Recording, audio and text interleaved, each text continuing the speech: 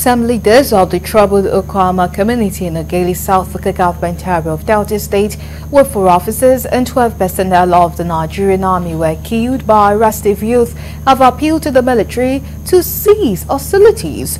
They made the disclosure at an undisclosed location in Ogele while speaking with Galaxy News in an exclusive interview. Condemning the killings, the community leaders said the presence of soldiers in the community has led to humanitarian crisis.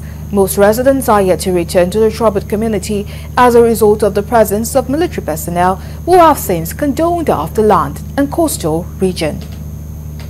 With the Nigerian Army and the families of those who lost their lives.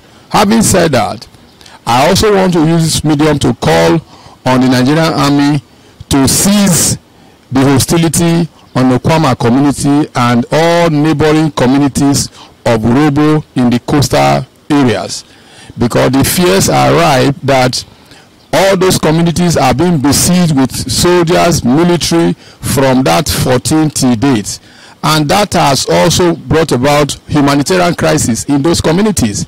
We hear and we read from several news medium of the total burning of Okwama community as a result of the killing of those soldiers. So I send my deepest condolences to Defense Headquarters, Nigerian Army.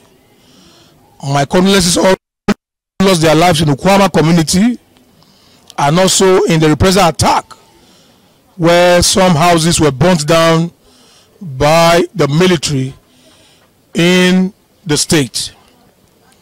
Having said all of this, it's imperative we call on the presidency to reverse the order he has given to the military